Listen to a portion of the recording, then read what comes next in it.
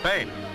Prince Juan Carlos, the man named by General Franco as his heir apparent, the next King of Spain, met the press in the gardens of the Palace of Zarzuela, Madrid.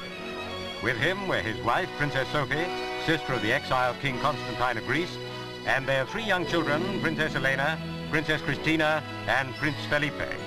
It was an important occasion, but the children helped to make it a very informal one.